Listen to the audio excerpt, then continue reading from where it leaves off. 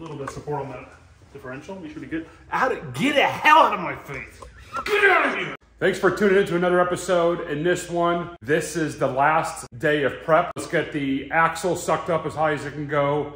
We're gonna mark out the center on the axle on the frame so we have data to reference from. And then we're gonna remove the leaves, lift up the axle as high as we can. So stay tuned, it's gonna be a busy one. As well as Nick coming over from End Motive. He is hilarious. We're gonna have some pretty funny conversations. So stay tuned and watch, guys. The big one for this, guys, is don't rush it. Find center. This is where all your data is gonna be referenced off of, is from these measurements. When your axle sits at half travel, you wanna make sure that everything is lined up. From the factory location, left to right, front to back. Let's go ahead and do that. Let's plumb bob it. Let's mark it. First thing is first, let's put some tape on this axle, about where that plumb bob is gonna come down and hit. The reason I'm using tape is you'll be able to see it better. That's the only reason.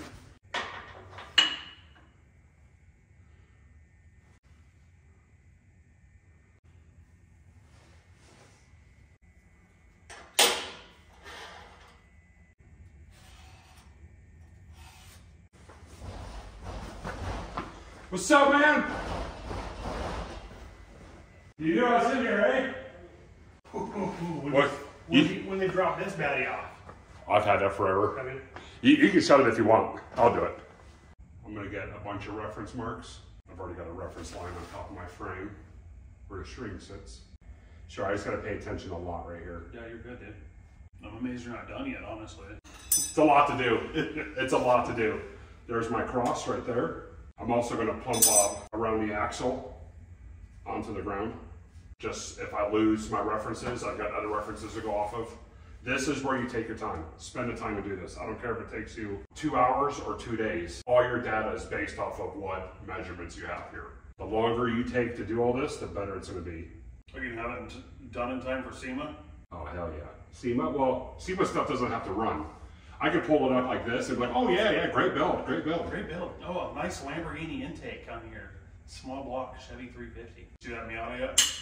What, the Lamborghini V? The Lamborghini, no, it's a Miata Lamborghini intake manifold. But That's and everybody's what like, it's a twin turbo Lamborghini, and then get close, and it's a small block Chevy with the Lamborghini intake manifold. Really? It doesn't look like it's like mounted very well. Everything else is, Bluetooth wastegates. I'm not hating. Maybe it has potential down the road. That plumb bob's damn near the center of that. It's not finished right now. And then I got a black line right there. Right here. Oh, it's shooken up. Well, thanks for coming over, Nick. Yep. I had no idea you were coming by. So you knew I was out here. Surprise. You just had this weird feeling I was out here. Well, the feeling was correct, sir. Yeah. It's a tidal wave type of thing, I can feel it in the atmosphere. It's like a barometer. Is that what that is? So what we're gonna do now is find center going down our frame using nothing really special. I want that bubble dead center. Cold beverage, cold garage. Cold beverage. Dog barking in the background. It's gonna ruin the whole video. You gotta start over. Dog barking just ruined the whole thing. Dude, look at that. I'm in. So what we're gonna do now is if I lose my black line, I'm gonna center punch in full of holes here, just in case I lose my references. Since those lower arms bolt onto your leaf perch, right, and go underneath the axle, yeah. And then obviously as it goes up, it rotates forward, right, back, and then forward again. Yeah. I need to figure out, which I will, when it goes all the way up and it's maxed out at full dump, how much more that axle moves forward. And I'm gonna offset my notch to that. Like my guess, it'll probably be like 3/4 of an inch. So when this thing is at full dump, it's center of that notch. That's a math equation that I never made it to in school right there. I'll show you how to do it. It's so simple. It's so simple. No, what you're saying is making sense, but the formula to figure out the math before we just put things in place, that's not for us. We're not doing math like that. Now let's reference the 4. Then this side is done. This is crucial. I don't care if this, like I said, I don't care if this takes a day, this takes 2 hours, a week. This is the most important step. You're already expecting too much out of me. I'm just here to drink beer. That's fine, dude. That's fine. Totally fine. Totally fine. I'm gonna just let me know when I'm like over here. Yeah. So now what we're doing is we're doing a reference off the axle to the ground on this side. And then on this side, that'll also let us know that the axle is in line forward and back, or forward and aft. Is that the correct term? Starboard? Starboard side. Good thing I mopped the floor.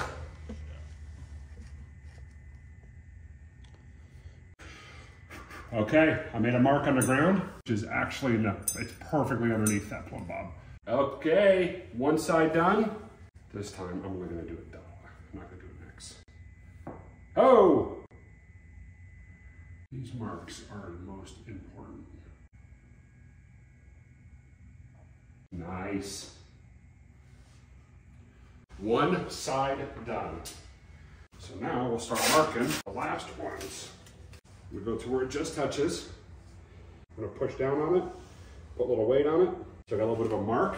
Then I'm gonna go ahead and Sharpie that mark. And that lets me know that that axle is straight that direction. We're gonna do it one more time on the other side. Brother, it can't be more than 47 degrees in this garage right now, though. Are you cold? I'm okay, but I'm just saying. I mean, we're not dropping any hard R's in here or anything like that, you know what I'm saying? If I had my own TV show, that's how I'm treating it. No politics in it. No politics rolling up looking like that. Okay, well, those references are done. I say we're good to start taking the reefs out and lifting it up. We'll close the garage door so Nick doesn't freeze to death. You're kind of warm now. Yeah, I'm not too bad. I'm okay. Nice.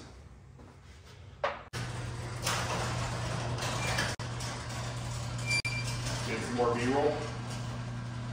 I gotta start utilizing. Well, it would have been good if you didn't cough in that. Actually, that might make for pretty funny. Did you get some B-roll and you're like, oh. Are you puking? Should you? I don't know. It's just you puking. It's just B-roll of you puking. And then the next scene, I've got like a different change of clothes on. This should go in there somewhere. This should go towards the end. Happens fast. All right, let's remove the drive I know shaft. the viewers are going to think you did this in probably like 14, 15 minutes in total, you know? Now we're removing the drive shaft because we got to lift this thing way up in the air. Actually, I really don't need to remove the drive shaft. It's fine. You could leave that connected. I actually can leave it connected. Yeah, I've never done this, but you're absolutely right. I don't need There's this no connected. reason it needs to be. Okay, scratch that. We're gonna leave the drive shaft on. It didn't even happen. Let's shut this off, act like it never happened. I say throw jack stands underneath it, start doing our U-bolts, and then put a piece of board to hold the differential up. I'm not just talking to him, I'm talking to you too, so pay attention here. We're not taking the drive shaft off, so we'll go ahead and start with that. Since we left that in place, we could just go ahead and remove the axle from the springs and then, bring it up in place where we need to. I'm gonna grab a piece of wood, I'm gonna put it across here, and easy. You shouldn't even have to do that. So what are you running the wood for?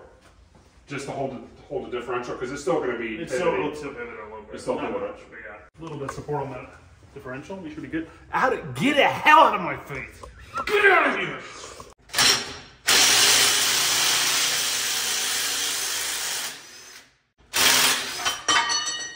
Well, do the two-car garage. You'll be all right. I bet you'll be all right. You don't make a ton of room. You just put a sound machine in the room. Now we're going to remove the leaf bolts on each side, and this thing should be floating. Now let's see what this axle does.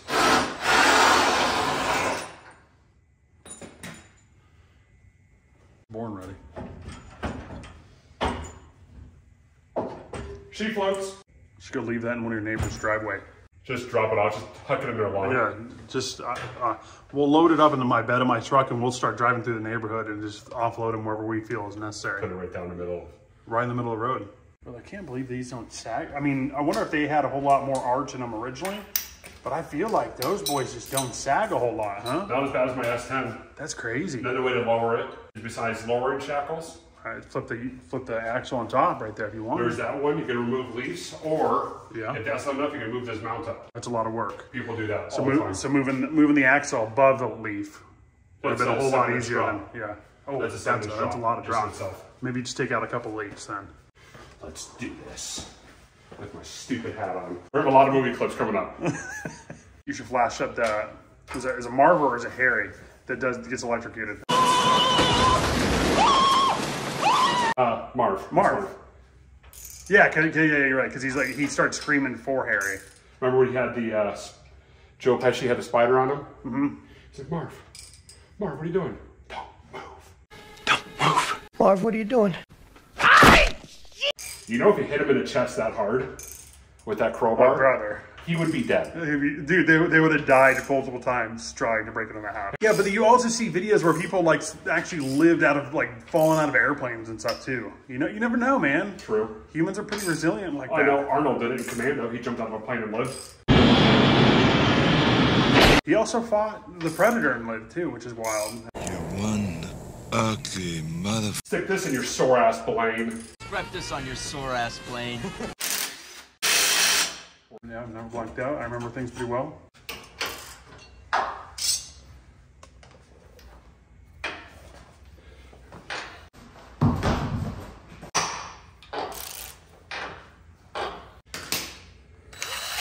I think he's gonna fight me until the bitter end.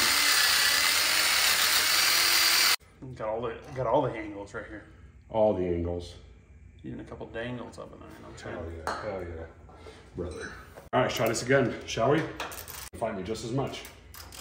Ooh, It's a little better. way better. Can't argue with those results. What's I want to do is punch this. It's nice. Just down the bone. You're at 19 minutes on this one already. Shut it down. All right, so what we're doing now is we're lifting up the axle as high as we can. We got this, Nick, right? I've just been standing here pointing fingers, so yeah, I definitely got this.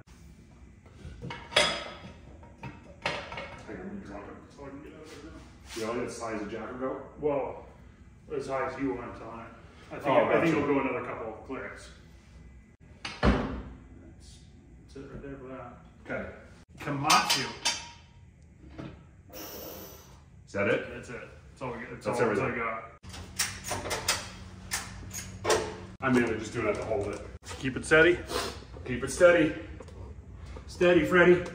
Yeah, this axle has to go this way a lot, but we'll get there when we get there. Those holes, I guess, really don't matter on top of my axle because of pinion, but I've got references on the ground. And plus, I can also measure from here to the bumper. Believe it or not, the bumper is actually square on this thing. Yeah, it's impressive. It's actually square. I measured the bumper to different references, and it both checks out on both sides, which is nice. Been held hostage for 4 hours. I do appreciate you coming over. I was kind of surprised having you over. Heck yeah, dude. You hit that right button whenever. Someone just leaving big old beer cans and stuff up over here. Clean the lens off. Always dirty. It's the next day, and let me show you where we left off on this thing, because I got a little bit done off camera. Nothing that really is important where I had to record the whole time. So he just took off a little bit ago, but what we did was we got the axle sucked up to the frame, and it actually rests just about on that one. I mean, it is super, super close. That one's got a little bit of a gap, but I'm not worried about it. What we're gonna do is we're gonna make sure that this thing is centered, right? So remember we plumb bobbed it before? We're gonna do it again, make sure that we're on our marks on the driver's side and passenger side. Then once we know that those are 100% true, we're gonna hold it in place with these U-bolts. But first we gotta clean them up with the grinder and the vise. That means my truck is sitting at half travel, and use the board and teach you guys what half travel means and what the purpose of it is. And why did I set it up here and not in a different location?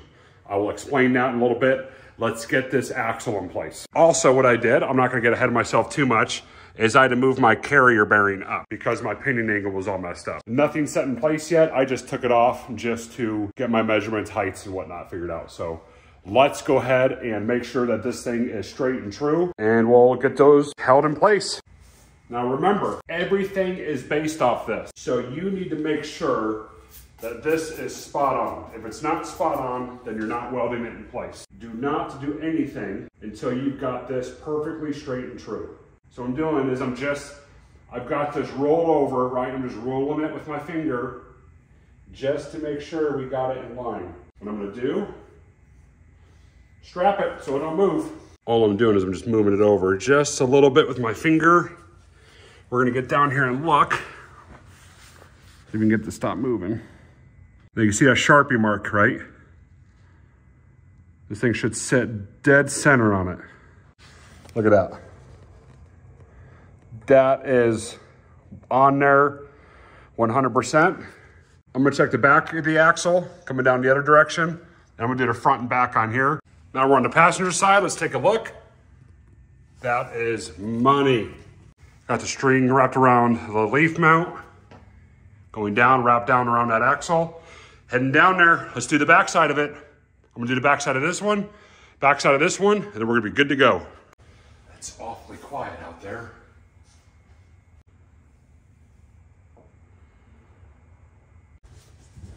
So you can see, right there is my Sharpie mark. I say that's money, guys. I may have lined this up off camera, and it might have taken me about 3 hours to do it. So just be aware, it takes time. Thank you guys for watching. I'm gonna call it quits on this episode. I'm gonna stop it right here. The reason is the next one, we've got a lot of stuff going on. Now that that axle is up against the frame, we're gonna clean up those U-bolts and we're gonna go over a whole bunch of stuff. So please stay tuned. The next one, and from here on out, should get a lot more exciting. Those first couple episodes were kind of slow. I apologize for that. The prep takes time. You don't want to rush it. If you rush it, lose anything, you have to backtrack and it just becomes a whole mess. So from here on out, the build's gonna start getting exciting. So like I said, stay tuned. Please follow along. Thanks everyone, take care, bye. I don't wanna give away too much, but some stuff has been happening, okay?